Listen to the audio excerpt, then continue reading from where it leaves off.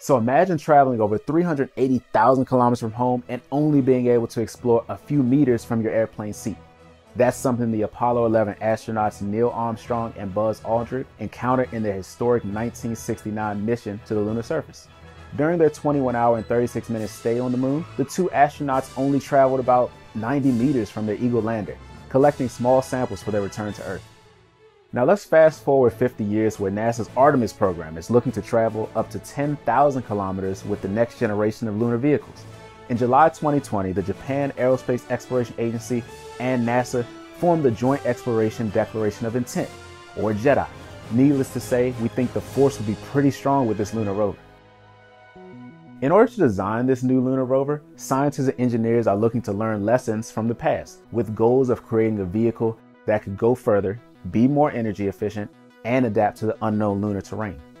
The very first lunar vehicle to be utilized was the Lunar Roving Vehicle, or LRV for short, in 1971. But you might also know it as the Moon Buggy, named for its design similarities to a dune buggy. This four-wheel aluminum alloy unpressurized electric vehicle was built in just 17 months and cost approximately $38 million.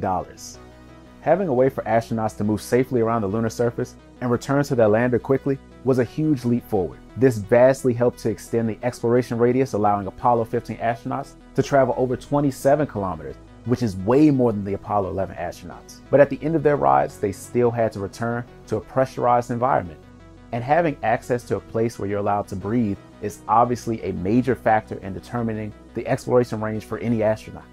That limitation, coupled with the fact that the OG moon buggy just wasn't that durable, meant that NASA had to rethink the rover. In the late 2000s, NASA proposed a concept for a futuristic space vehicle known as a Lunar Electric Rover, or LER.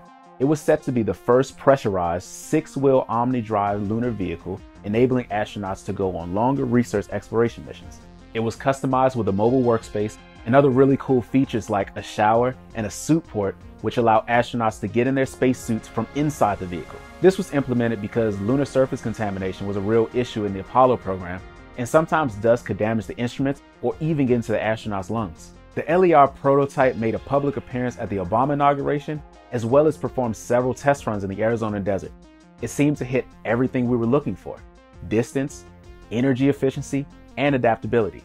However, the LER never actually made it to the moon.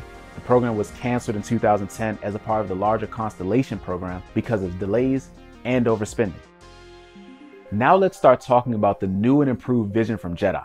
Not only does this agreement bring two major players to the table, but it also describes the plans for both Lunar Gateway and lunar surface exploration. This is an absolutely huge accomplishment considering JAXA has already begun developing a self-driving, pressurized lunar rover with the help of a major car company. Surprisingly, I'm not talking about Tesla. Instead, Toyota is helping us ditch the concept of inflatable tents and underground bases as we look at pressurized mobile space vehicles. The brand new rover, nicknamed the Lunar Cruiser, looks like the first pressurized space Winnebago and will help us explore new parts of the moon. According to JAXA, this massive six-wheel vehicle will be crewed by 2 astronauts, but will be able to fit 4 in the case of an emergency. And unlike the moon buggy, which utilized 2 36-volt batteries to zip around the moon, the Lunar Cruiser will pack some serious power by utilizing fuel cells, allowing crews to explore the lunar surface for up to 14 days, with a maximum range of 10,000 kilometers.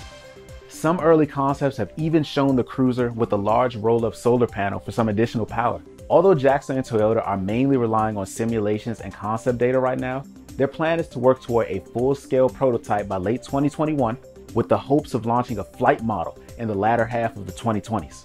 Even though we currently don't know a whole lot about the new lunar cruiser outside a few amazing concept drawings and some simulation data, this next generation lunar vehicle could revolutionize off-world exploration as we know it. Like this episode? Well, subscribe to Seeker for all your latest lunar mission news. And if you want to know more about space exploration, let me know down in the comments below. Thanks so much for watching, and I'll see you next time on Seeker.